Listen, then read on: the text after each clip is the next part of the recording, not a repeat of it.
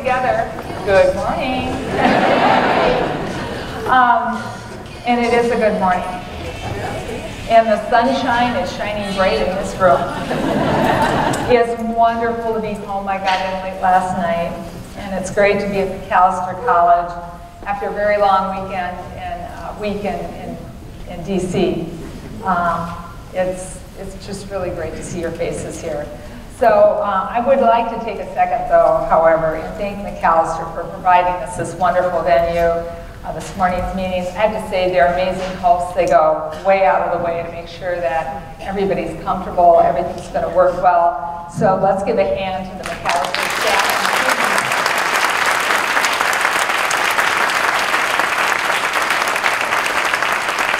You thought you got up early?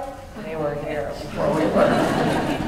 And as I said, it's a good morning for Americans and people here in Minnesota.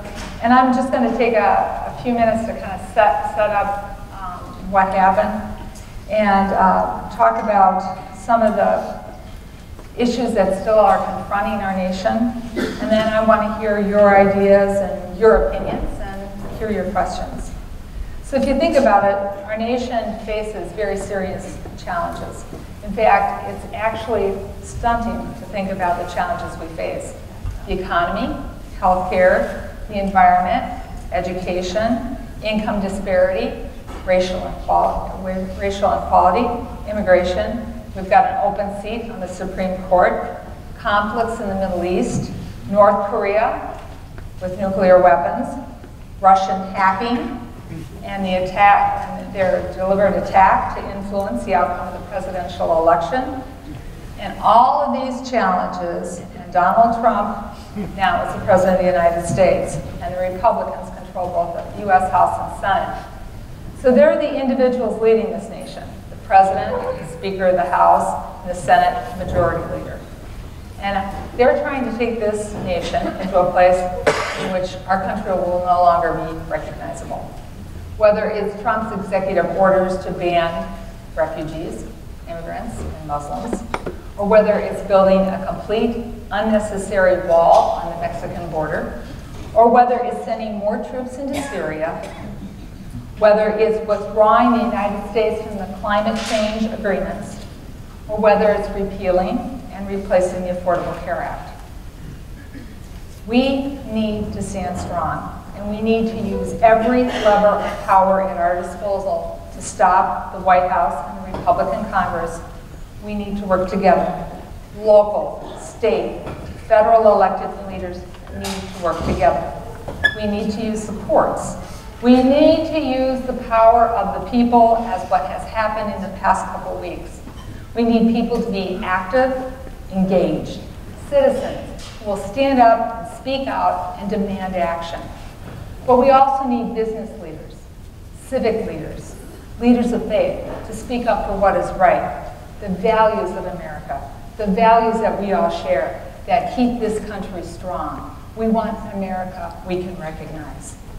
Late yesterday afternoon, Speaker Ryan and President Trump made a decision to forego a vote on their terrible health care bill, and they pulled it from the House floor.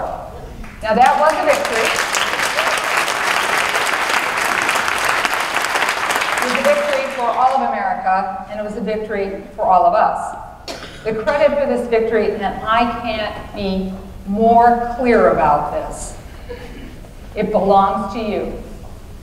The citizens, the millions and millions of citizens, because of their engagement, their mobilization, and their determination, created an avalanche of opposition to the Republican Trump health care bill. It would not happen without you. I know, I was talking to my colleagues and I even answered some of the phone calls. Thank you.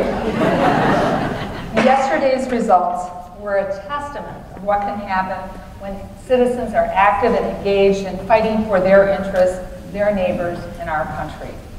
My constituents here in the 4th District shared very personal stories with me about problems that they had faced, issues they were concerned about, and there's nothing more personal than your health.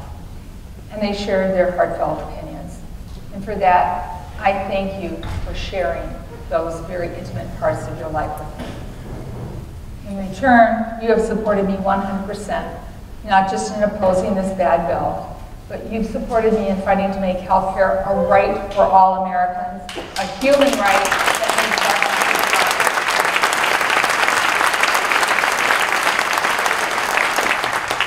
so I want to be clear, because of your engagement, major healthcare associations knew that they had to stand up and they had to oppose this bill.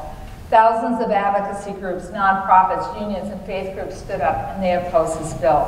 And every single Democrat in the House opposed this bill. And I also want to share with you, there are some very good people on the Republican side, and they said no, that this was a bad bill, and they were not the Freedom Caucus.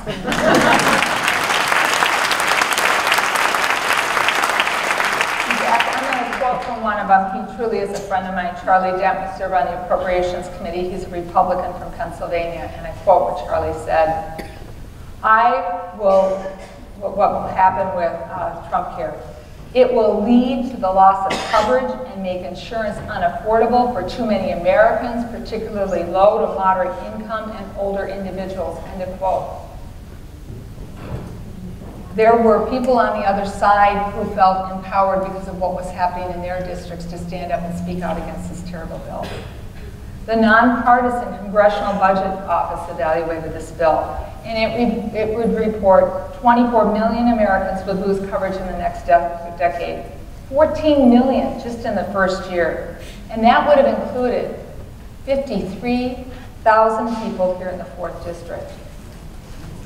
The other issue of great concern to all of us was the block granting of Medicaid to states that would result in the rationing of health care to individuals with disabilities, children, and seniors, our most vulnerable populations.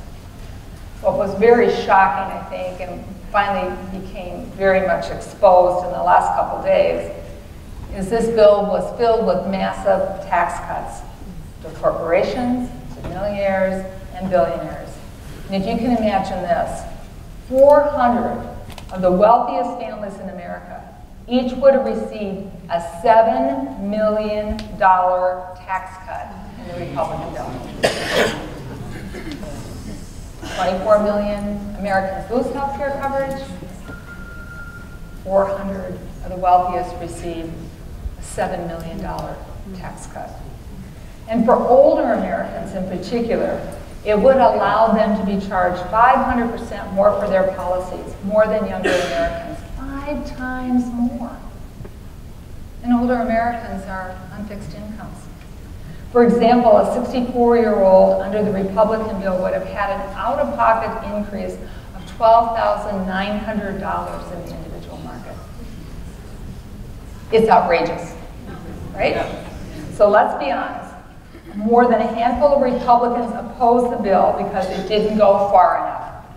Charlie Dent was one of the few who said it went too far, but a handful of Republicans opposed the bill because that bill did not go far enough. They wanted more.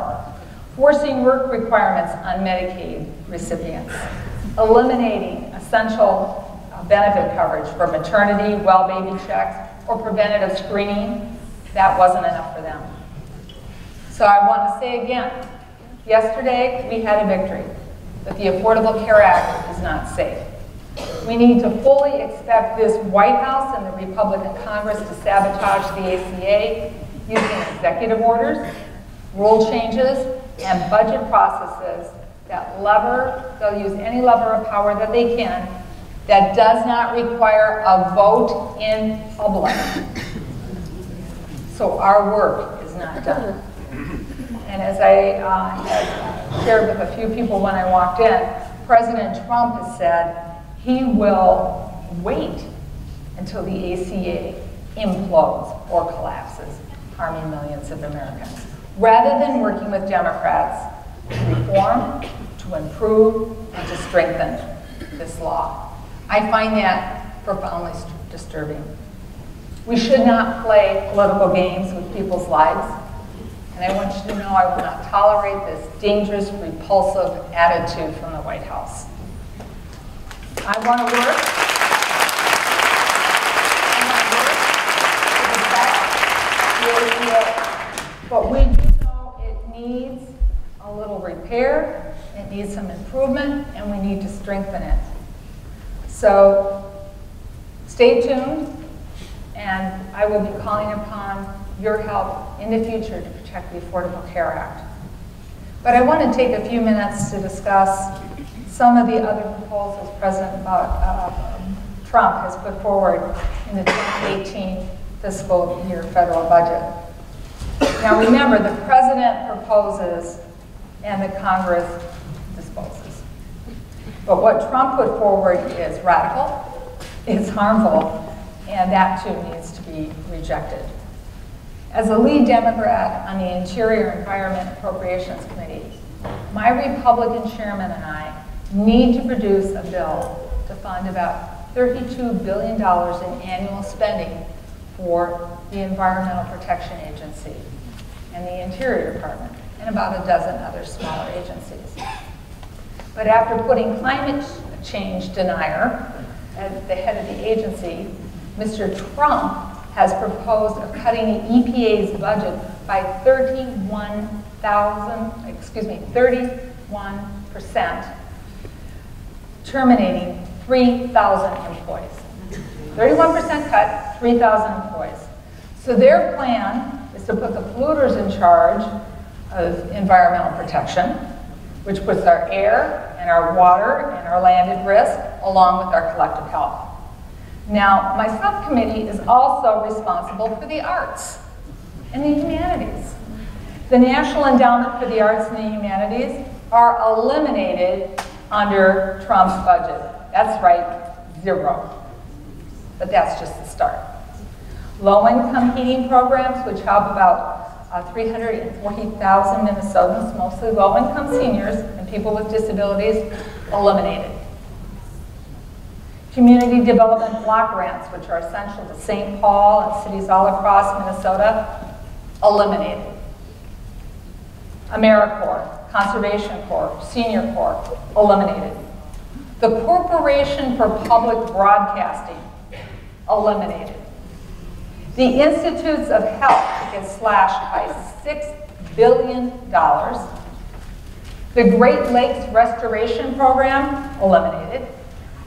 Housing, public education, and rural development, slashed. And then think about this. Investments in diplomacy, international development, food aid, humanitarian aid, global health, United Nations, all the soft power elements that American global leadership needs gets cut by $11 billion. In return, Trump proposes $2.6 billion to start building a wall on the border with Mexico. But it gets worse. The Pentagon would get an increase of $54 billion for a total in their budget of $600 billion. Now, I believe this is outrageous. And it takes our nation to a place of greater militarization at the expense of domestic needs of every family in this room and all across the country. It hurts our communities, our main streets, our businesses, and our nonprofits. So, as a member of the Appropriations Committee, it's my job to make smart, sound, sustainable investments that allow the federal government to meet the needs of the American people. That's my job. Every problem facing this nation does not require a military solution to make us safer and stronger.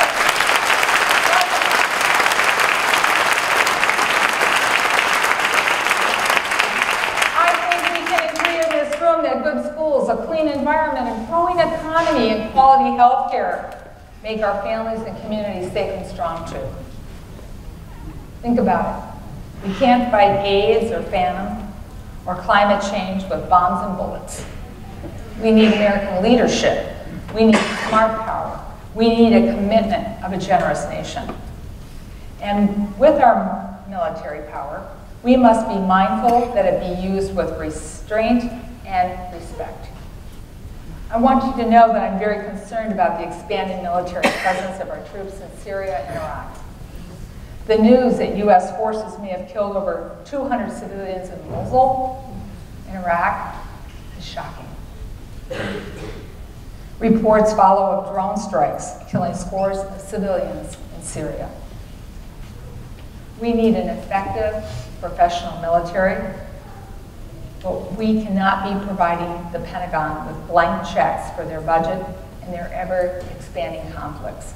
To me, that's just unacceptable, and we need to do congressional oversight, and we need to put a check and a balance on the military.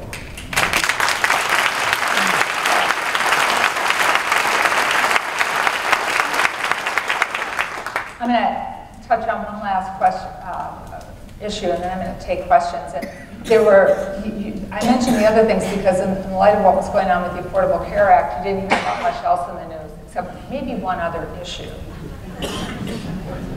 Never in my wildest dreams would I imagine Congress needing to grapple with a matter so as unsettling as to whether or not our President Donald Trump and his campaign collaborated with Russia in their efforts to influence the 2016 presidential election. The whole issue is just stunning to me, but it is of the most grave consequence to our nation and our democracy. Let's be clear. The Russians hacked and attacked our election, and that's a fact. There is no way this Republican-controlled Congress can lead an impartial, honest investigation into the Trump ties with Russia. We need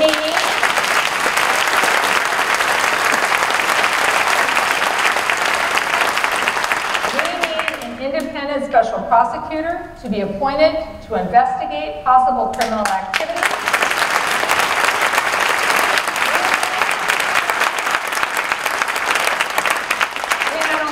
We deserve a bipartisan independent commission to establish to investigate Russia's cyber attacks and our vulnerabilities, and the steps that we need to take to make sure our democracy here at home is protected. We were attacked by a foreign adversary, and that demands an absolute, full, independent, transparent investigation, regardless of where the facts lead.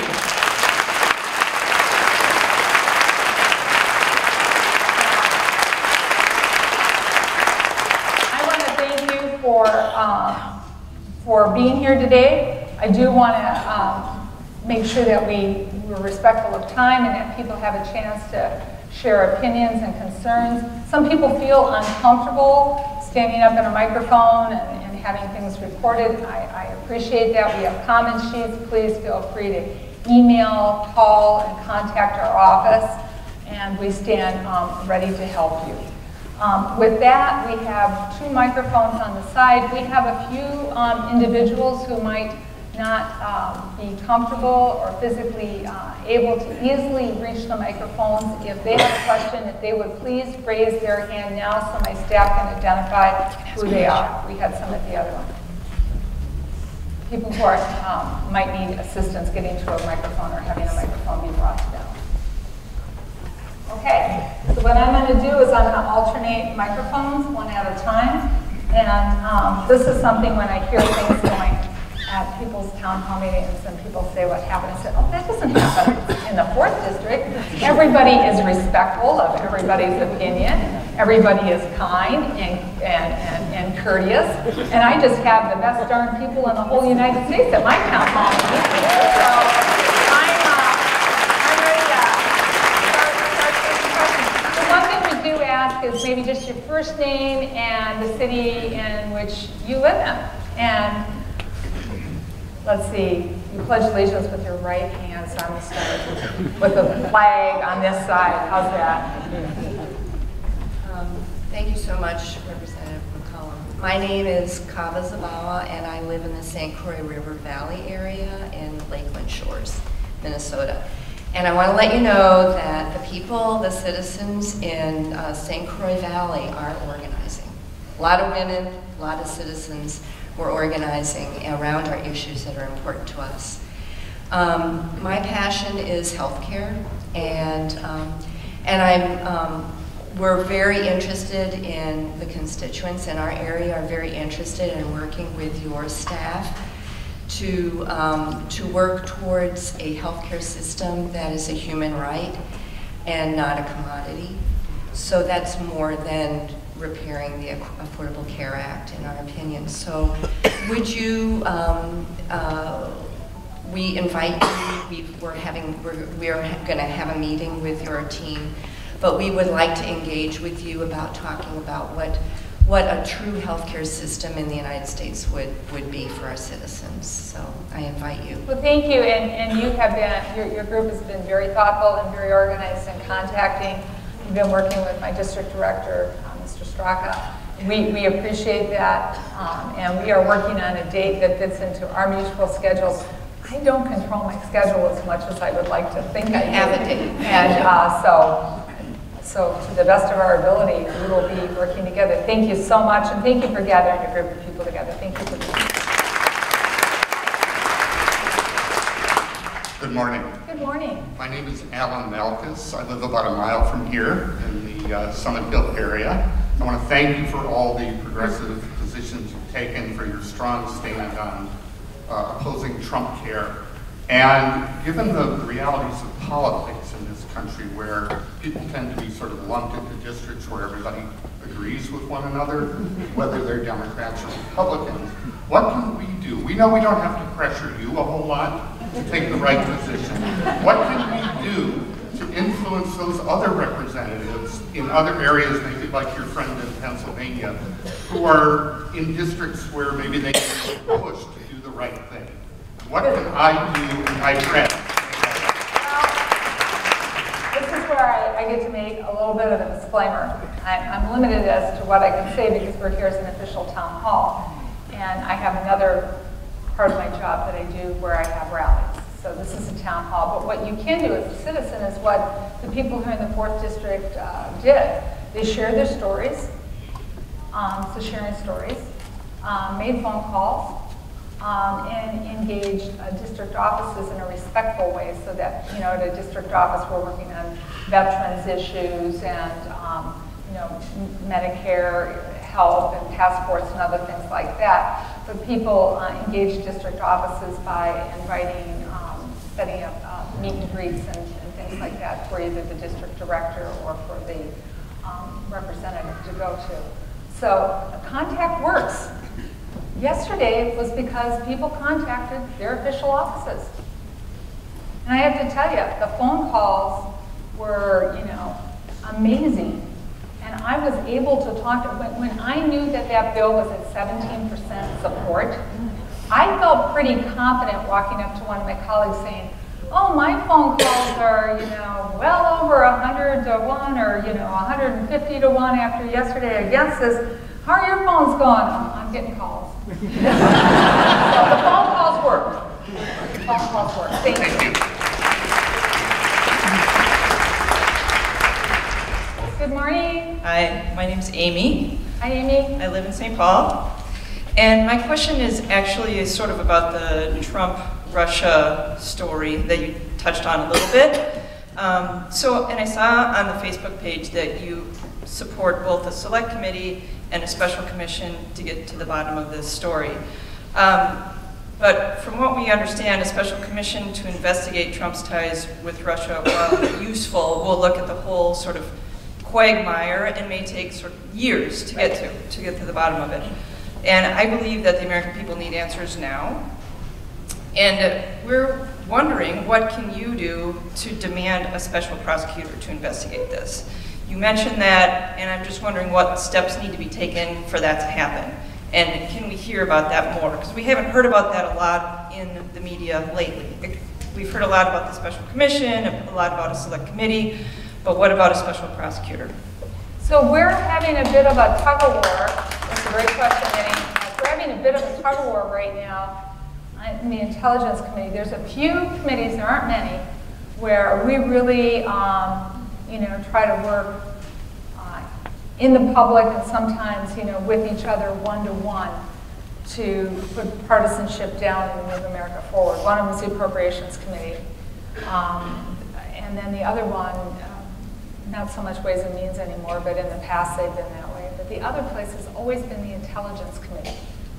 And that blew up this week. And Adam Schiff, who's my class, he came into Congress with me. I know Adam really well. What a smart guy. Smart guy. He's trying to see if we can, corral the horses back in. And then Mr. Nunes went off and did something again yesterday.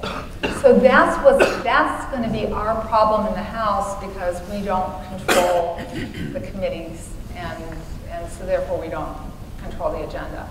I think you're going to see some privileged resolutions to the floor. We've done that in Ways and Means to try to get the taxes out. I think we're going to see some other privileged resolutions come to the floor where we keep it up in the public, hoping that the public does something similar as it did with the Affordable Care Act. I think the Senate actually, if they can, and they're very involved in the Supreme Court right now, the Senate's talking about maybe moving on something faster. It was the Senate that moved faster on Watergate than the House did. And so we're saying we're open to everything. I think everything needs to happen.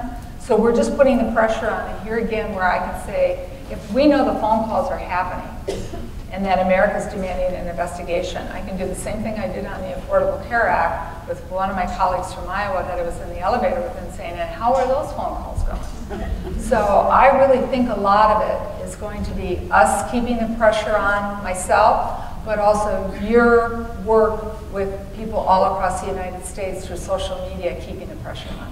I also read about this reauthorization of the Ethics in Government Act, which was brought up, I guess, during brought up again during the Clinton era, and whether that's something that the House could think about doing.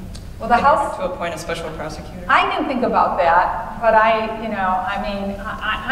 not powerless. I can still speak up. I can still speak out. I can still be a person who's, demanding justice. A person who demands, the facts be faced and the truth come out. But we can't alone unless we were able to get enough moderate Republicans to get it, because we don't schedule what comes up on the floor. So when I talk about these privileges, this is more in the weeds. I'm a social studies teacher. You made me so happy.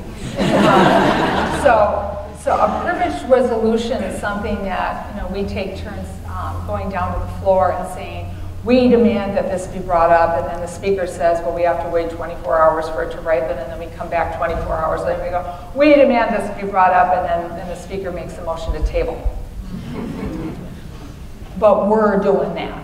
We're using everything in our toolbox. So thank you very much for the question.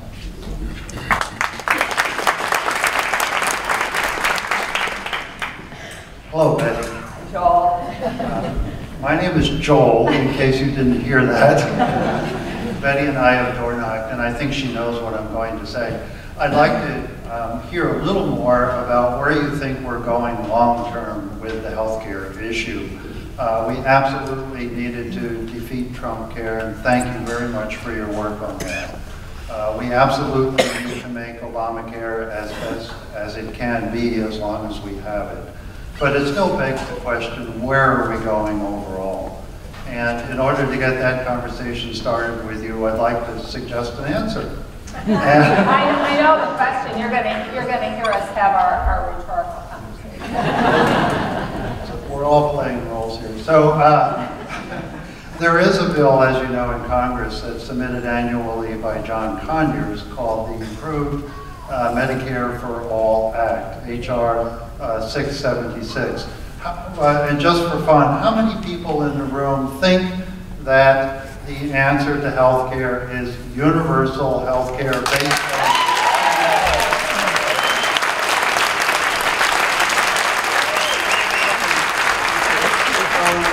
So let's admit that if we took a vote on John Conyers' bill, it would be defeated right now.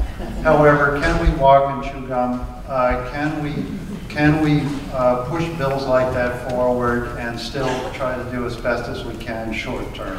So again, I'd like to hear a little more about the long-term solution. Thank you. Thank you. And a lot of people when they used to pull on the Affordable Care Act and ask people how they liked it, and then they'd say, oh, 50, 40% of Americans don't like it. They never took out the part of Americans who wanted to move forward, like on a Conyers proposal for Medicare for all, or single payer.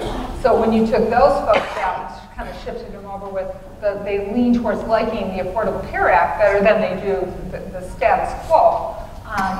We had broad support of the American people. Well, I think you saw what happened yesterday. And I think you saw the direction that the Republicans want to take Medicare. They're talking about, increasing premiums for seniors 64 and that, not protecting our seniors even on Medicare. And then you think about what they wanted to do with Medicaid with the block grants. And so let me just explain to you how the block grants would have worked. So there were two different proposals out there, but I'll just talk about one. See one of them good. The state of Minnesota would get a set amount of money for, Medicaid, and that's children, people with disabilities, seniors. And if something, once that block of money is set, would it keep up with inflation? Would it keep up with changing demographics in states? And would it keep up with the cost of medicine? We've seen what happens with prescription drugs and other things. So it's a fixed amount. And once that fixed amount is spent, they're done. And so they have something like this in Indian country that we've been trying to undo bipartisanly, I might add, where the Native Americans actually had a term for their health care, and it was don't get sick after August because the money's all gone.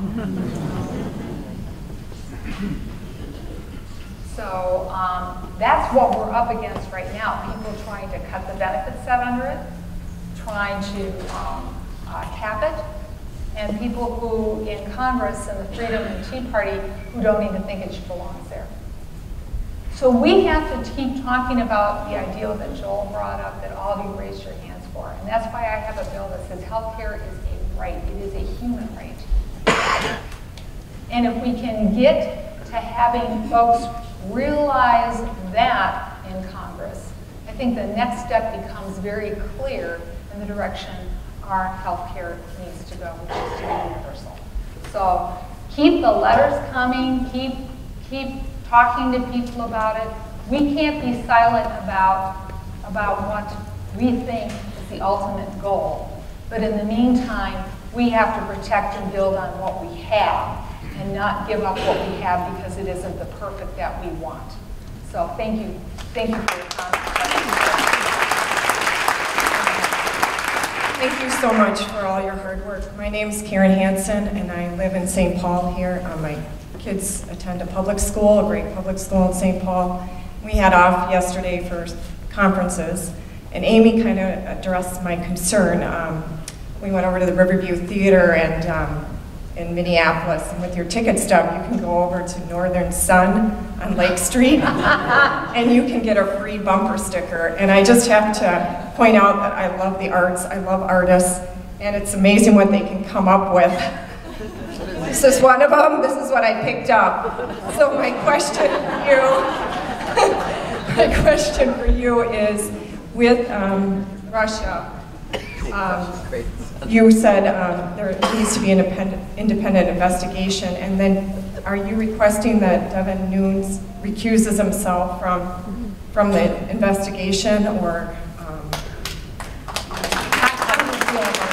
So, like I said, Adam is really, really super bright, and Adam's working this, and I told Adam I would back him up, whatever he wanted to do. He was having some conversations, and he talks to all kinds of folks, not only people on the Intelligence Committee, but he's speaking to leadership on both sides about what the next step should be.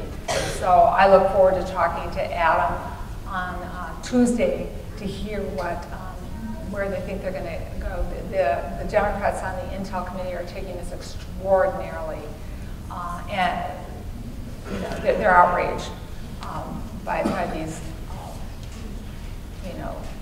things that newness is done. I mean, it's just unheard of. And the Senate Intelligence Committee bipartisanly, they're very upset by it because there's just a couple of places where America needs to know we work together, right? And that is making sure that we're all going to make sure that we keep America safe from attacks, cyber included. I have another quick just comment. You mentioned the military, and I just, as my personal experience, just don't know if everybody remembers in 2010, actually, Congress did approve the military, U.S. Navy, to buy 10 littoral combat ships, and that was increased to 20. 2 areas got contracts for that. 10 were awarded, I think, to Mobile, Alabama, and 10 were awarded to Marinette Marine in Wisconsin. My brother actually is working on those ships, so I think our military has been sufficiently funded. Each of those ships cost $480 million. And yes, thank you for your work on that. Thank you for your comment. Thank you. Hang on to your bumper sticker, people who are eyeing it. Good morning. Hi, I'm David Harrington. My wife and I are self-employed, and so our family relies on insure for our health insurance. Since 2014, our premiums have tripled. In 2017 alone, our premiums went up 62%, and this forced us to purchase a lower cost plan with a deductible that was twice as high as our deductible in 2016. So I'm a proponent of the ACA, and now that it will be in place for the foreseeable future, I think it needs to be fixed, and I'm concerned that if our premiums keep going up, that it'll no longer be worth it for me to stay in business, as I'm a remodeling contractor. You know, if I get another 62% increase next year, we'll really think hard about going to work for somebody else who has benefits.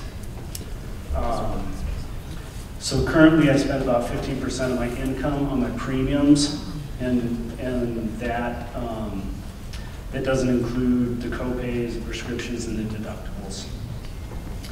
So I'm kind of afraid that Trump might be right that this might explode.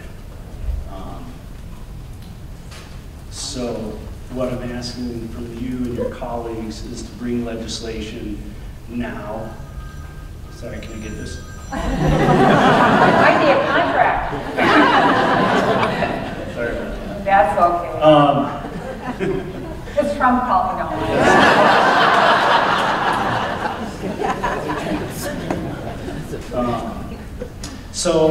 What I'm asking from your colleagues is that you bring legislation and work with the new administration to help offset these rises, whatever that might be. You know, working across state lines. You know, letting us buy into the government programs, and whatever else you can think of. You know, ultimately, I'd like to see a single-payer, universal health care. So, that's my comment. Okay, well, part of the Affordable Care Act was that the creative sector and the independent entrepreneurship could start businesses, and we saw a flourishment of that. Part of the reason why the premiums and everything have gone up is there's been how many votes to repeal? You know, over 50 votes to repeal, and we've been saying since day one we need to do reinsurance. We need to look at a public option. We have a list of things out there that we think that can tamp down the pressure. But one of the other shocking things is that even without the Affordable Care Act being there, there are independent studies that show you that your insurance rates even would have gone up higher, which means people wouldn't have insurance. So we need to come up with a solution on how to stabilize and get it mobilized. So my hope is now that some of the moderate Republicans have been out there, there's a couple of groups out there that are ready to kind of sit down and talk, but then we have to let Speaker Ryan, allow us to bring something to the floor for a vote. And so here again, if we can, and it's my hope, my wish, and my hard work to do this, is to come up with a couple of quick things that we can do that maybe we just go straight to the administration, as you pointed out. Because Mr. Trump said, you know, it's complicated. Complicated, and I think he found out it was. But he also, I think in this debate, started finding out how many of the people who very sincerely supported him, and I mean this with respect to those people who casted their vote, didn't think that Meals on Wheels and that they were going to lose their health insurance. And so those people have been mobilized and engaged. So I think we might have an opportunity if we can get the White House to focus on it. But we need, you know, when we did the Affordable Care Act, we took Republican amendments, we were taking amendments on the floor, we spent over a year working on it. We had all kinds of public hearings where people from the public came and testified. When this bill that was pulled from the floor yesterday had not one public hearing and did not rule in order one Democratic amendment. And so I think that's what finally kind of started getting some of the moderate Republicans like, no, that's not how democracy works. So you have my pledge to work really, really hard for you. And if you have any questions or if there's anything you want us to look at in the meantime, please contact my office and we stand ready to assist you however we can. Thanks. Good luck. Thank you. To add one more thing. I dragged my kids here kicking and screaming. Oh, yeah? And they said, You're not kicking or screaming anymore. they said, why do we have to come? This doesn't even, it doesn't affect me at all. So would you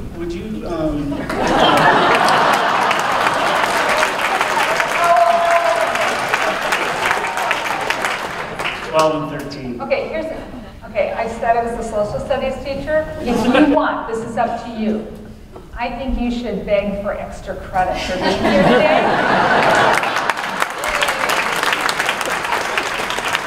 And you can take a picture if you want, just saying that this old social studies teacher said you deserved extra credit. Okay? We're going to see if we can give you a little something sweet out of it. Thank you. Hello, I am Kelia Silvis, and I am a scientist who does addiction research at the University of Minnesota. Now, considering the addiction crisis in this state and across America, I shouldn't have to explain that my research is valuable, except Trump wants to cut the NIH by 20%, and that's where we get our money. I and my coworkers and scientists I know across the country are really terrified that science has become a partisan issue.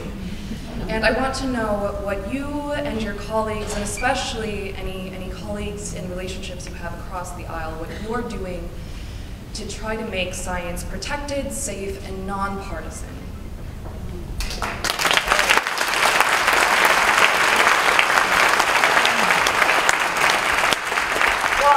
As a person who loves science but not a scientist, thank you for what you do. Thank you for being here today, because there are so many other issues that are being overshadowed. And that's been my fear, and why I took a few minutes in my comments to talk about some of the other important issues and cuts moving forward. I have a bill because, as I mentioned earlier, I have the EPA, I have the Department of Interior, and kind of what I'm in charge, tasked with protecting that we make smart investments with.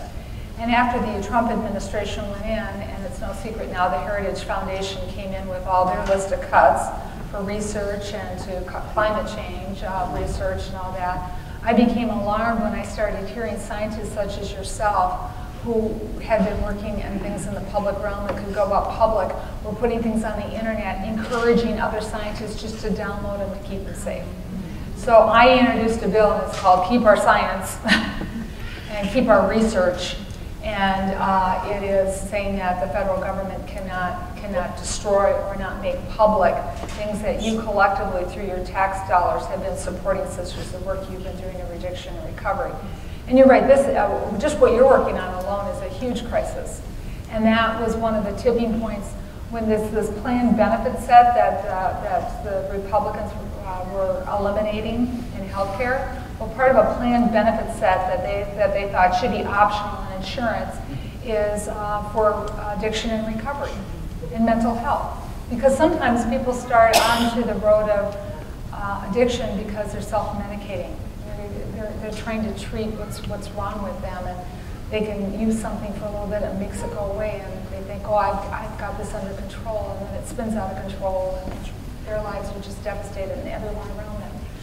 So we raised that, and there are places all across the country. It doesn't make any sense whether it's a red spot or a blue spot, purple spot, green spot, yellow spot. There is a crisis with opioid and heroin addiction, and alcohol continues to be an addiction that we aren't, as a nation, really comfortable addressing because it's legal.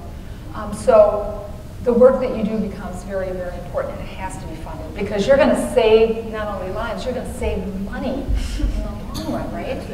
So an investment in you is not only an investment in stabilizing a family, it's an investment in spending less dollars in the future. So thank you so much for bringing it up. You have my commitment not to let those cuts go through to the National Institute of Health. Thank you so much.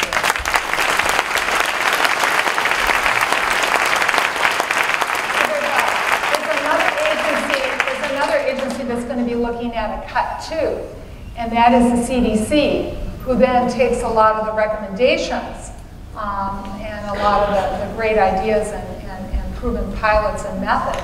And then the CDC, they're looking at a cut as well in their dependency chemical community outreach.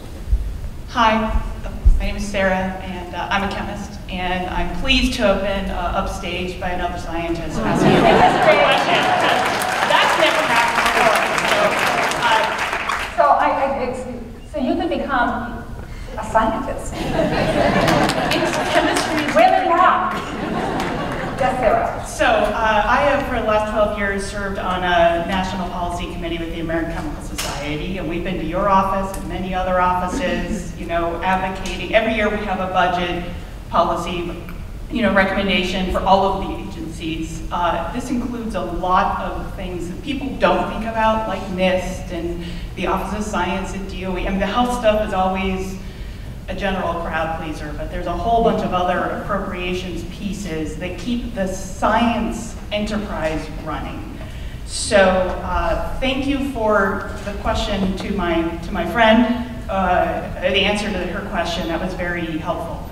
My question for you is, as an appropriator, should we, with these crazy cuts that are not just should we fund at this level or that level, but are just flat out eliminating things, should we be approaching Congress members with more detail, or should we be about the impact, or should we be talking at a higher level about just maintaining the enterprise as it is? Because it's kind of an overwhelming situation, and as I advise my colleagues, my fellow scientists, my fellow ACS members about what's the most effective way to talk to their congressperson, it feels like we need to shake up our strategy because we're facing a fundamentally different problem. That's a really good question, and people are starting to talk about it now that the president's skinny budget came out with the big cuts that I mentioned, like the arts and public broadcasting and Great Lakes, which is science-based and that. So how many of you think we should do research and do regulatory and work with the industry to do oversight on chemicals that get in our air, water, and so we passed a bill, and this gets to Sarah's point. We passed a bill, it's called TSCA, and I won't get into the whole acronym of it. Very, very important bill. The ACS worked very hard with you guys on this. And so it's authorized. So we said that the EPA and industry finally came on board on this. I mean, you folks did an amazing job. It wasn't Congress, it was scientists and responsible business people and a whole host of folks who really, just really worked hard on this, working with the states and the pollution control agencies, and it was amazing work. It's a really good bill, and it's authorized. But the chemical industry part of it, you know, you're the science and the worker bees, and then, you know, they came in and they said, you know, we've got this amazing law, but if it's not funded, it's not going to do any good for all the work that we did, and there's work that needs to be done. The EPA needs to have funds to do oversight and write the rules and do the regulations. And so how do we get that message out? I think what I heard from them is they were going to go back and put the coalition together that got the good result to get the legislation authorized and say, now we have to work together to get it funded.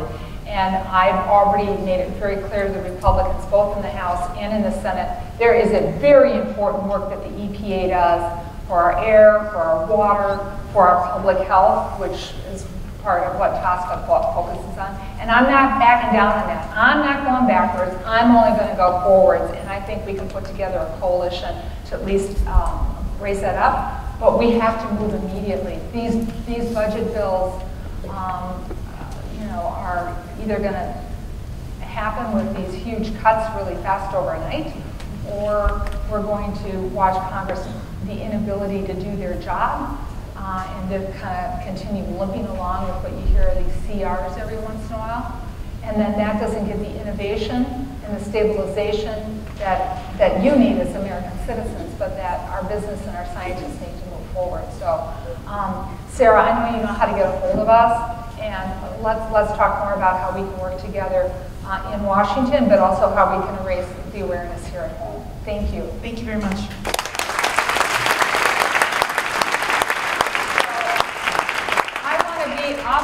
I'll be briefer with my answers. I want to be respectful for people's time. I want to check with Macalester. Do I have maybe an additional 20 minutes? Okay, let's hear it from Macalester.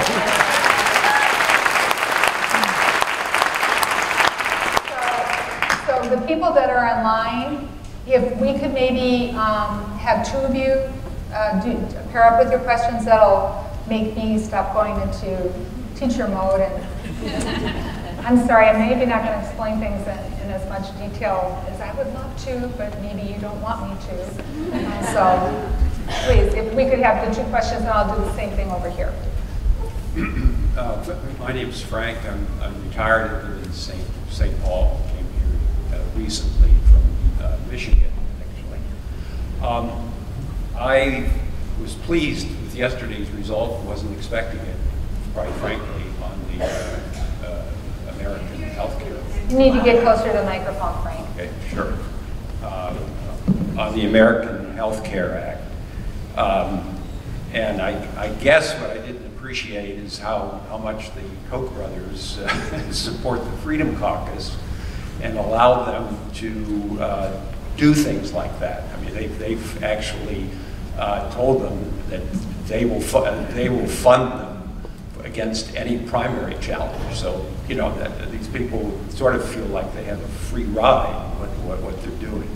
But that aside, I'm concerned how much bad faith the administration has towards the Affordable Care Act, Obamacare, as you indicated, in terms of sabotage. They did that from the outset. They refused to, they withdrew the funding for the last period for joining in 2017, right, lowering the numbers. They told the IRS, don't enforce the penalty. You can be sure they're going to be putting their thumbs on the scale going forward, especially with Dr. Price in charge of HHS. I guess what I'd like to urge is some kind of joint, consistent effort, you know, maybe Obamacare angels, if you like, who are really collecting material, I mean, in all places, in the government, in HHS, in some healthcare insurance agencies like Molina Care in California, who might hear of things. But I think they're going to claim that Obamacare collapsed in its own weight, and in fact, a good part of that weight is going to be their doing. And I think we have to be ready to make that argument. Okay, thank you. Sir? Good morning. My name is Chuck Sawyer, and I'm a chiropractic doctor here in St. Paul, actually within walking distance of Macalester. And I'm the currently the president of the Minnesota chapter of Physicians for National Health Program. So I know you get it. I just want to add just one little other piece of information. And our organization, two things. Our organization is clearly supportive of fixing an already good, massive piece of legislation that needs to be tweaked, just like Medicare, from 1974 on. But in Minnesota, and sometimes you just have to kind of call out some kind of wacky things. In Minnesota, our legislature recently passed on the House side a $385 million funding package, basically that would provide insurance for insurance companies in Minnesota. And the author of that bill in the House was quoted in the Minneapolis Star-Tribune that went something like, "We have no idea what we just did." The Senate passed a $600 million version of that, and that's to support 5% of the market. So with all due respect to the gentleman that spoke earlier who's in that 5%, and even if we can fix the Affordable Care Act, the better solution clearly is to extend Medicare for everybody. At the youthful age of 67, I found it incredibly easy to not shop for insurance, but to simply log onto a website, 10 minutes, the card came in the mail like 3 weeks later, and I'm in.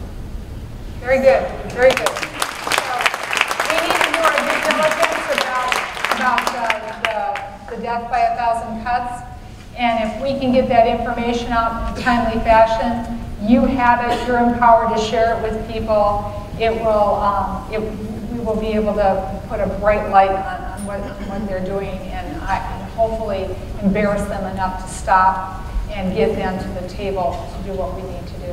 Thank you both. Hi, I'm Amy. I'm from St. Paul, and I think a lot of what we're focused on healthcare, science, it all relies on, freedom from oligarchs or the Mercers or billionaires running our political system. And I'm wondering if we can support and start publicly financed elections and just full disclosure of all funding that goes into anyone's campaign.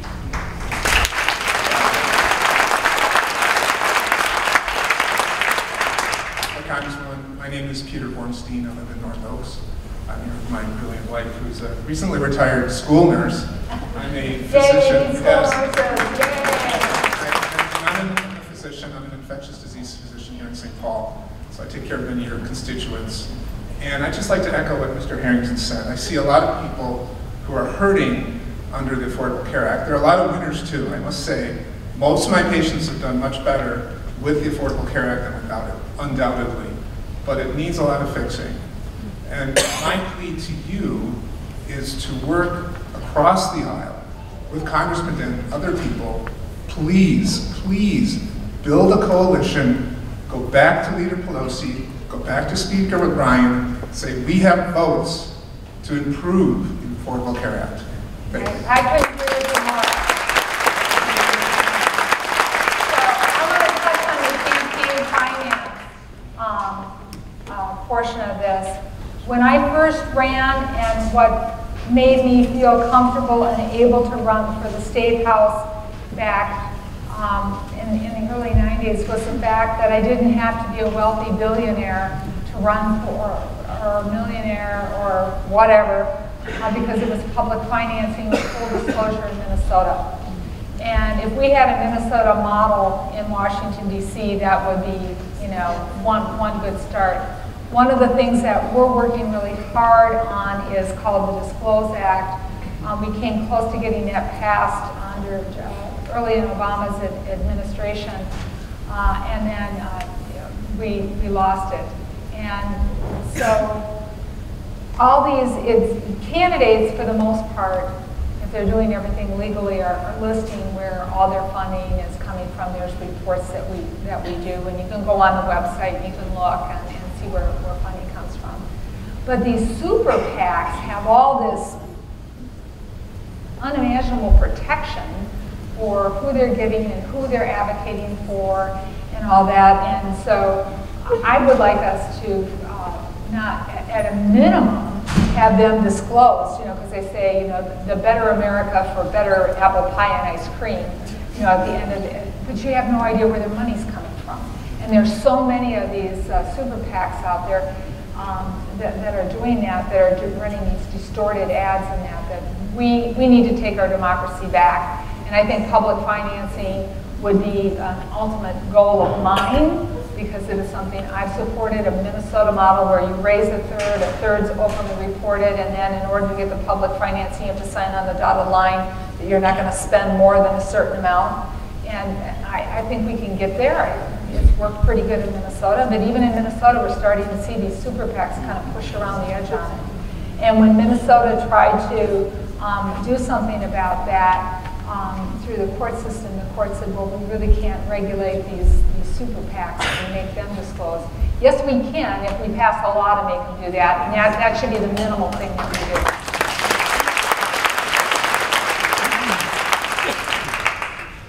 My name's Ava Fondasso, and I live in St. Paul. I would like to thank you for mentioning in your remarks two of the least expensive and most effective government programs that we have, which are the National Endowment for the Arts and the National Endowment for the Humanities. They fund not only scholarship like mine at the University of Minnesota, they fund education for democratic self-governance all across the country, and they cost less per year than the security for Trump Tower and Mar-a-Lago. We can't defeat terrorism with bombs. We've been trying that this entire millennium so far, but we can defeat it in the contest for ideas because ours are better.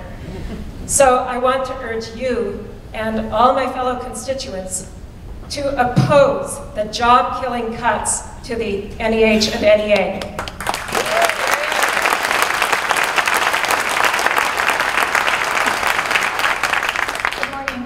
Good morning, Betty. This is my 6th town hall meeting. I've had with you 5 this year. 13 years ago, you were kind of wet and green behind the ears, but I see you a very strong woman right now, and I applaud you for that. I'm very excited to hear you talk about the special investigations of Trump and his associates, everything on his taxes. We need that right now. We don't need oversight committees that you talked about 13 years ago when you were talking about possibly impeaching Bush. We need that right now. And folks, Paul Ryan is 3rd in line to be president. He can hear from you. You have a right to talk to him and write him letters. And don't forget the vice president. They're all in line. They have a right to hear from you. Don't forget the tax march coming up here on April 15th. Be there. Show your colors. Are you going to be in town for that, by the way? What day of the week is it? April 15th, Saturday. There's a very good chance I probably am, but I'll have to check my schedule. I'll talk to my staff afterwards and see if I have some morning off. The only other thing I want to say is you talked about the military action. We can't solve our problems with military might. We have been in a constant state of warfare since 1990, on and off. There are estimates that we in the United States are responsible for the deaths of over 20 million people around the world. Maybe that's why some people don't like us. Wake up! Thank you. Well, first off, on the taxes, in Ways and Means, and maybe I can tweet this out when they go into session.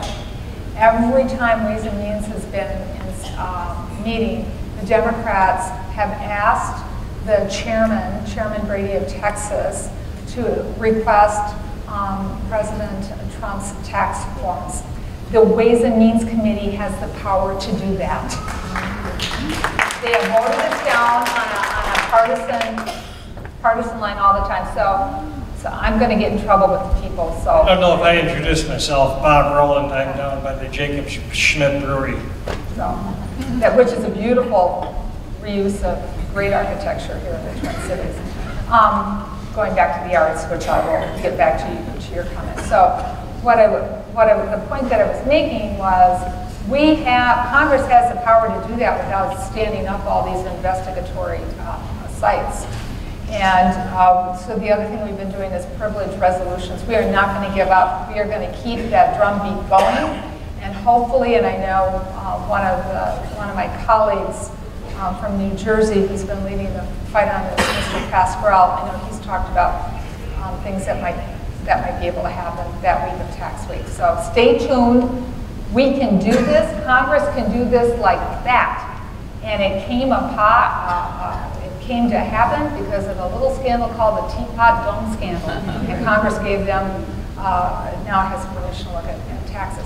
For the arts, I met with some of the folks from the Minnesota Council of the Arts and the Humanities together, and we will stand firm. I always like to go on the House floor of the U.S. Congress and talk about how Minnesota, we collectively, Democrats, Republicans, Independents, went to the ballot box and put in our constitutional amendment that we respected, protected, and embraced and would raise revenue for the arts and for the humanities and for our environment. So I love being able to go down the House floor and say that. Thank you. Hello. Hi, my name is Lex and I'm Freddie, and I'm from Roseville. And first of all, let me thank you for being one of the only honest politicians these days. My concern, or I have two, is first of all, I understand your concerns for the Russian hacking, and I personally don't think that we should be putting our time, our money, and our effort into that, and I think there are more pressing problems that we should be focusing on, such as climate change. And I was wondering, what are what are you guys doing, or Congress specifically, doing to help slow down, stop, and prevent climate change? We're related in our question, our topic, and we're also neighbors. I'm Sharon Coombs from Shoreview, and my question is about climate change as well. But first I want to thank you for holding these town hall meetings. Not all of your colleagues are doing that with the frequency that you are, and thank you for extending this one today so that I could get to ask my question. On February... We'll thank Macalester again, because he's staying. Okay, right back here in the white shirts, our hero. On February 8th, 1965, President Lyndon Johnson, in a special message to Congress, warned of, quote, a steady increase in carbon dioxide from the burning of fossil fuels, end quote. That same year, the President's Science Advisory Committee warned of warming temperatures and sea level rises. Now, while we in Minnesota are enjoying time not spent in snow removal this year, we are experiencing higher food costs due to the drought in California and the excess rains we received here in Minnesota last summer, and higher homeowners insurance premiums to cover the costs associated with the more extreme weather that science definitely is tying to climate change now. And also, we have more ticks out, and they're out longer, and they're carrying more diseases. President Johnson's warning was issued 52 years ago, yet Congress still has not acted on climate change.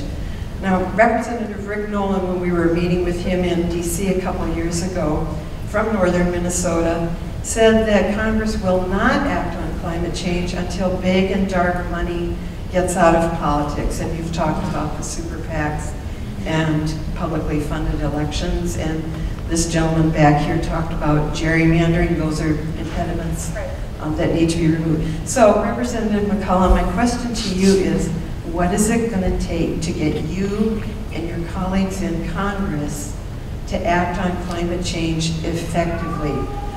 Representative Nolan, even though he said big and dark money is the huge impediment, did agree to co-sponsor Citizen Climate Lobby's proposed legislation and to talk to Republican colleagues to urge them to do the same.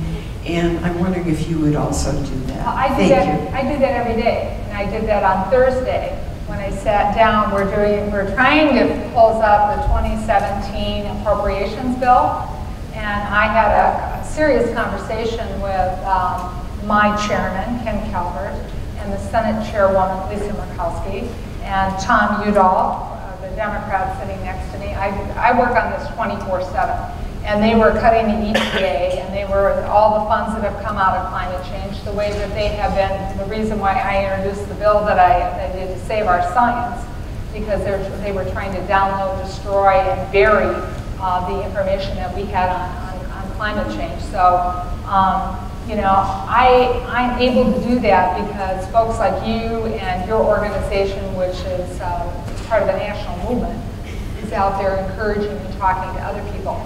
I can't, you know, I appreciate what Britt said about the dark money, but I don't believe we can't do anything.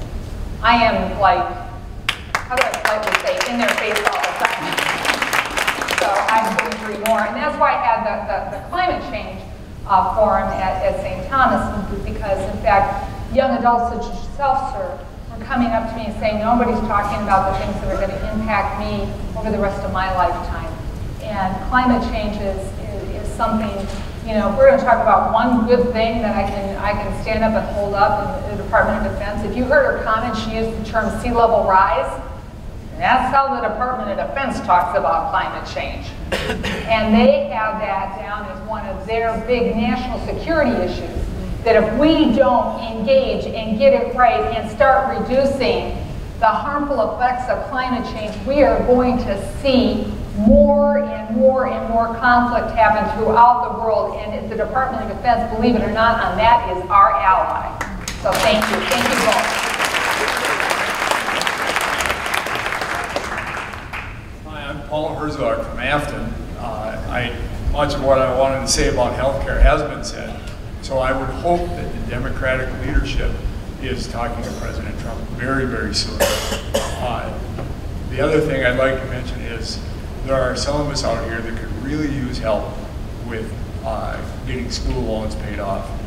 And between Parent Plus and my daughters, the loans that they've taken out, it's a burden. Thank you. Hi, my name's Becky, and I also was going to use healthcare as one of my examples, but that's been covered fairly well. But one of the things I wanted to do was reinforce and reiterate what Joel said, is that's walking and chewing gum.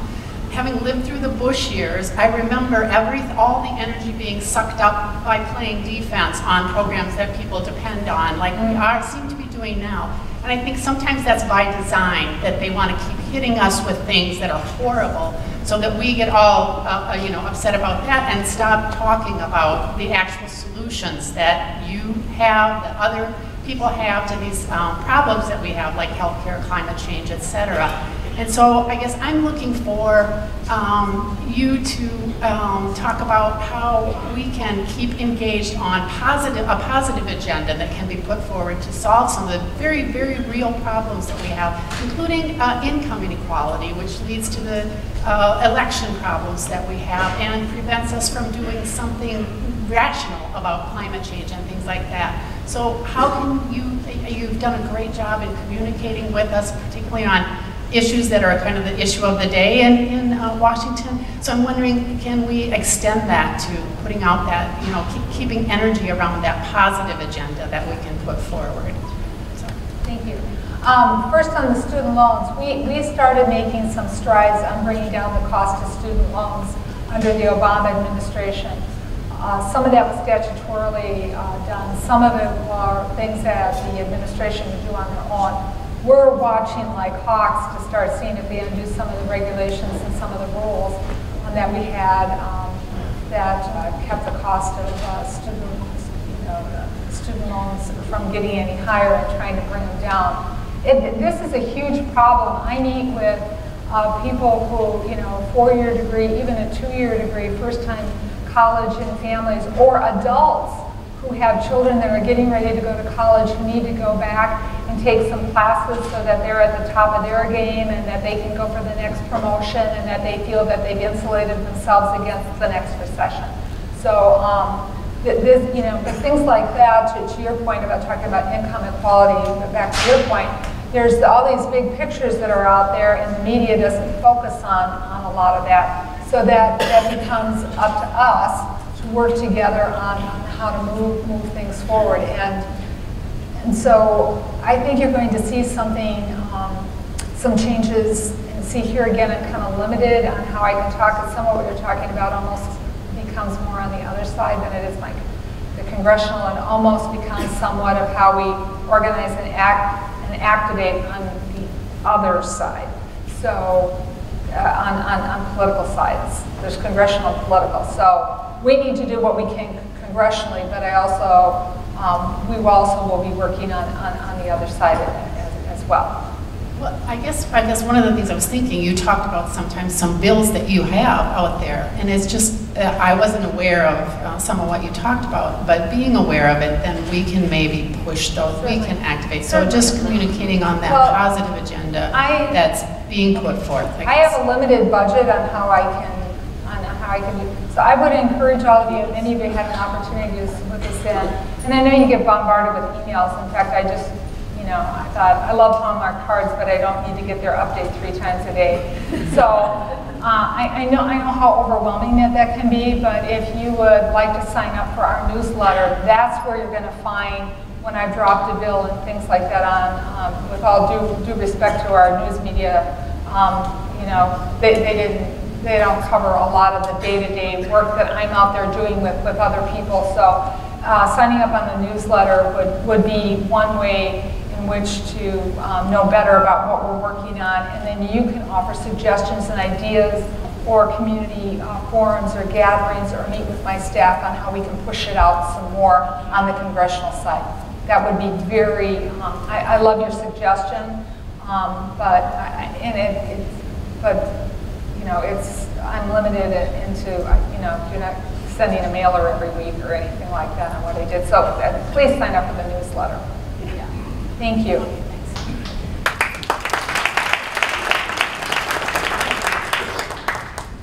Oh, Carol just gave me a note. Okay, we've got a couple people left, and I'm not going to make her stand over here by herself. Is that okay with the 4 of you women that, yeah, we're going to be a team. So I'm going to have, as you're coming up to the mic, someone left their phone in the sign-in desk. So check right now. I left mine in the car, so I know it's not mine. I hope I left it in the car. So thank you. Thank you for waiting. Hi, my name is Angie Robinson. I'm from Roseville. Last summer, my son became extremely ill. He was finally diagnosed with Crohn's disease. For those of you who don't know, that's an autoimmune disorder that attacks your intestines.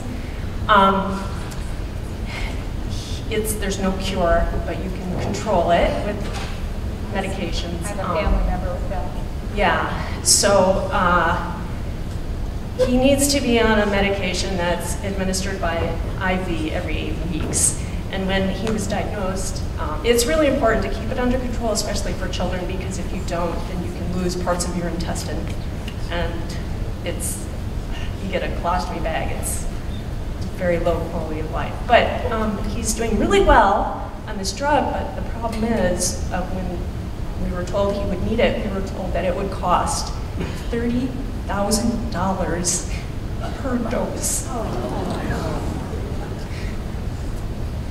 That's $180,000 a year, and there's no cure. Sorry. That's okay. We had, as I shared, I have a family member, so. Yeah, okay. So, my thing is, no healthcare system can withstand that kind of cost. Universal single payer, it doesn't matter. We have to keep these costs under control. And so what can we do to keep it under control, especially for these pharmaceutical companies that are charging $30,000 for a single dose?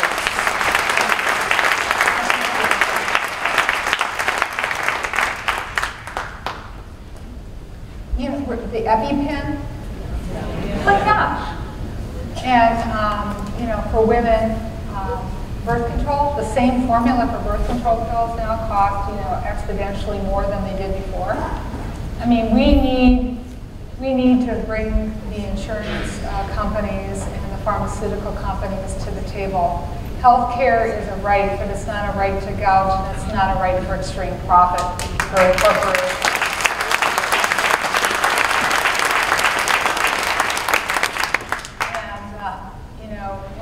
When we were talking about preventative care and, you know, wanting to cut the preventative care, Crohn's disease is a very, autoimmune diseases are very, very tricky to diagnose.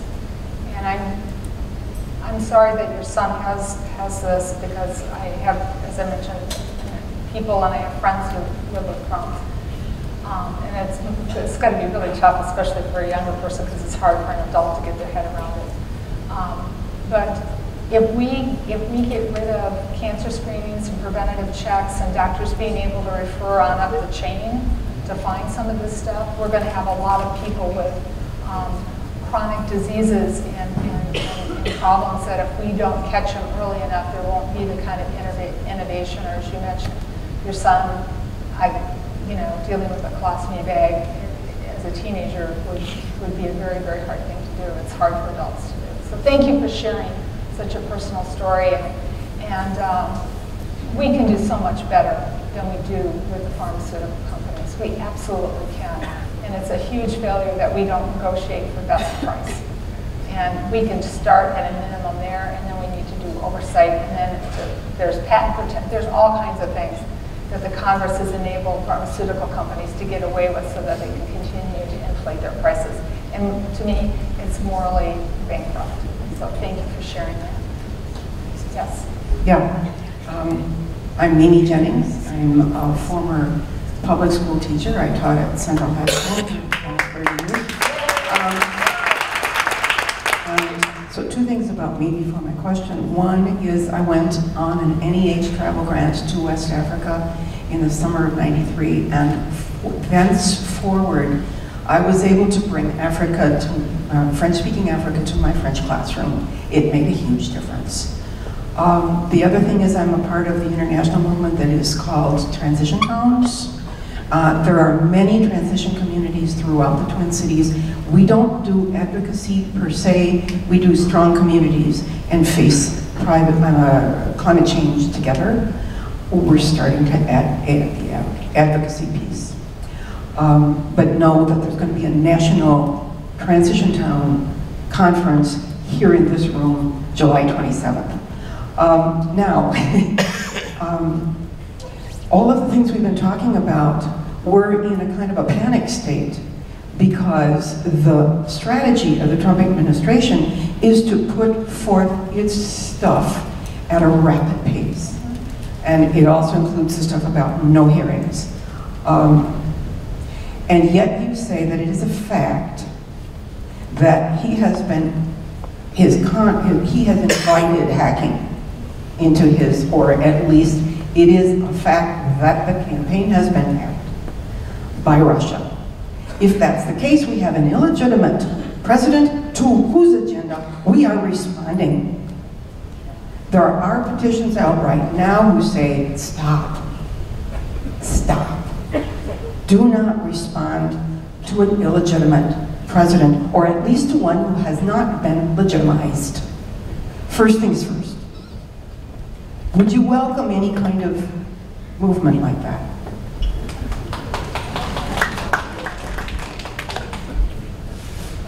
I'm taking two questions. Yeah, I know. Okay. My name. I didn't know you were two different questions. I can't read your mind, but okay. Sorry. My name is Patty Carroll, and I have a 20-year-old son who suffered permanent brain damage after receiving 7 vaccines in one day. And so for the past 15 years, I have been involved in vaccine safety issues and informed consent. I currently serve as the Director of Outreach for the Vaccine Safety Council of Minnesota, and I am on the executive leadership team of a national nonprofit called Health Choice, which is dedicated to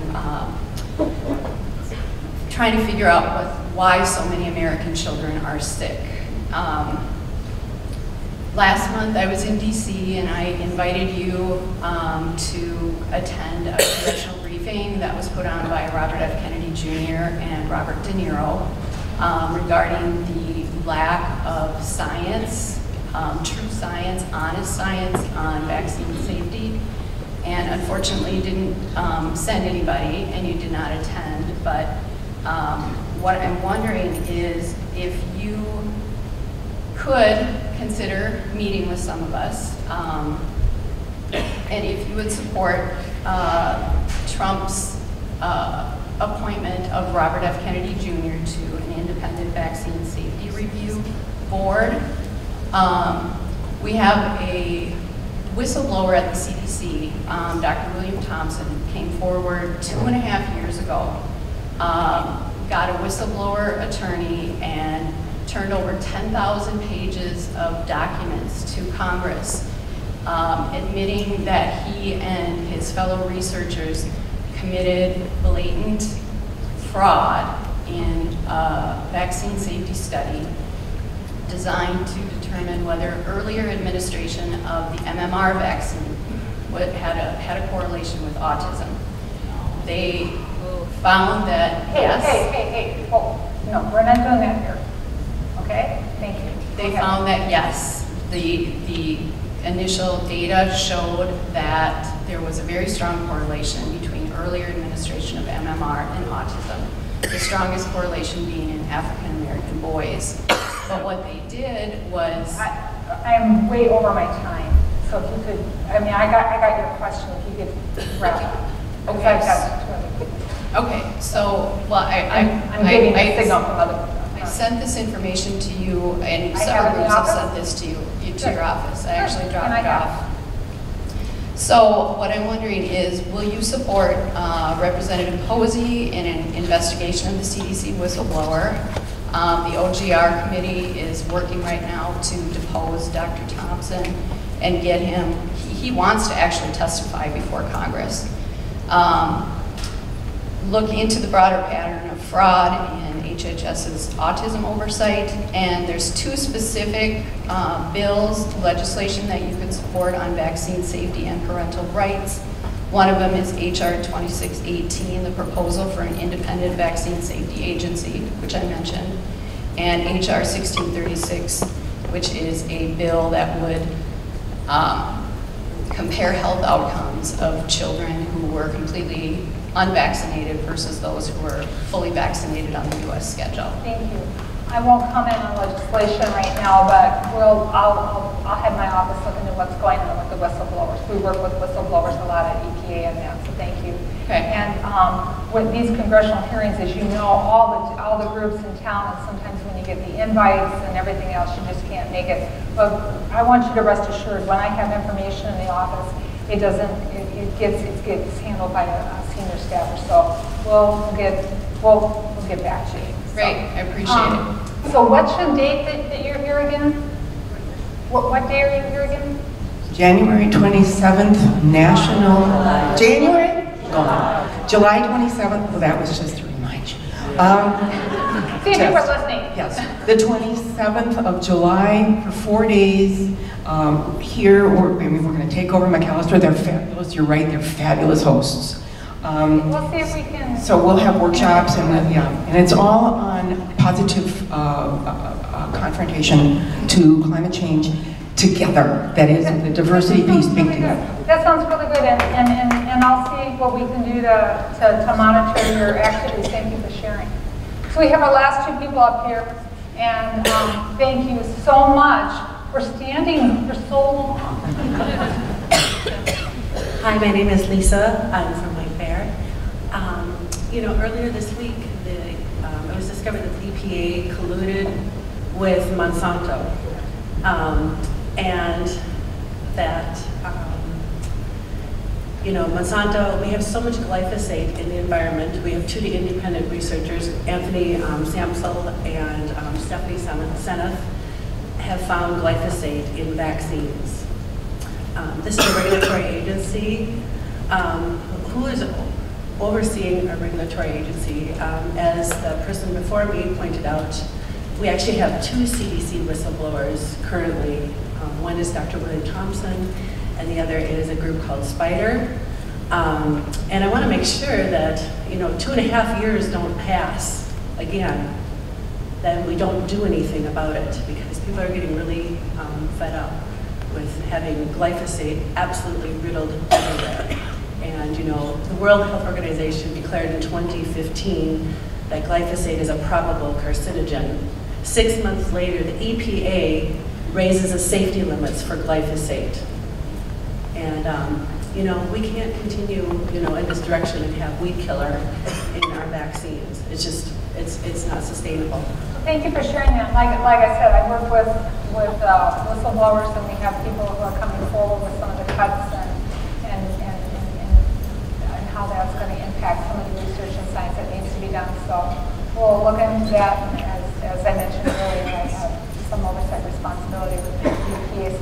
So thank you, and we'll get focused on it. We'll check in with the Government Oversight Committee, which would be on the appropriator side and do those hearings. They would do it. So Jason Chavis and I sometimes are in the elevator together. Now you give me something to talk to them about. So thanks. Hi, my name is Leah Tasta-Damon. I'm from St. Paul. And this administration is trying to pursue a very white nationalist, very racist immigration policy in regards to what they're encouraging ICE to do, and also in regards with what they're trying to do to limit legal immigration into this country and to make it an inhospitable place for people from outside the U.S. And I'm wondering what Congress is able to do. Like, I understand a lot of that is under the purview of the executive branch, but I'm wondering what Congress is able to do to try to uphold American ideals about being a welcoming place for the world. Thank you. Thank you for your question.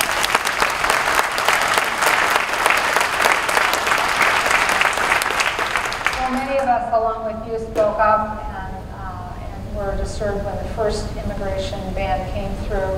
The second one's now going through court challenges in that. The comments that the Bush administration, we haven't seen their final budget yet, is going to do to really, excuse me, Trump. So immigration, we could have done it under Bush. He was ready to work with us, and then the Republicans stopped. So if this immigration issue could have been solved under the Bush administration is what I meant to say. Now we've got the Trump administration employing it. And the whole issue about sanctuary cities or cities that, like St. Paul, that allow our law enforcement to know that they can freely go in the community and have conversations if it's domestic violence or gang violence and that, and get the information that they need to make us all safer. And then President Trump is out there saying, well, we are going to cut off your funding. Our police department has a role to play, and that's being, to protect and serve people here in St. Paul or in surrounding communities, not to be the enforcers for ICE and immigration. And some of the things that we're hearing about that some of my colleagues had in the Democratic caucus, they invited the Secretary of Homeland Security over and talked about how children are now being separated from their parents at the detention centers. I mean, can you imagine, we're talking about toddlers being ripped out of their arms of their mothers, and I'm not kidding. I'm not being overly graphic saying that. That's not who we are as America. And then the ban, when you look at the list of countries, it is cherry-picked countries that it appears that the Bush family has no relationships with, who are Muslim countries. I'm doing it again. That's what happens when you fly in and get in at 11 o'clock at night and get up at 6. So we've got our work cut out for holding them accountable.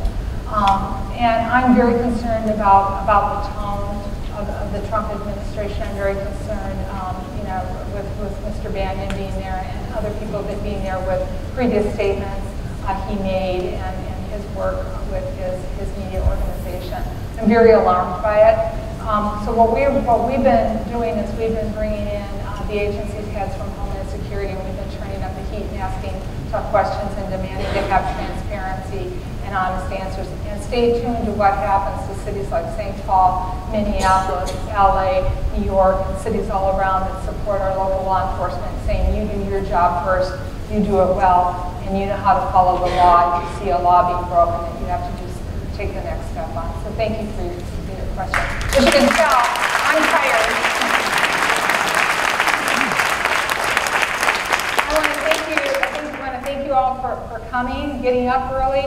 I want to thank you all for your attentiveness, but I want to thank you all again for making yesterday happen.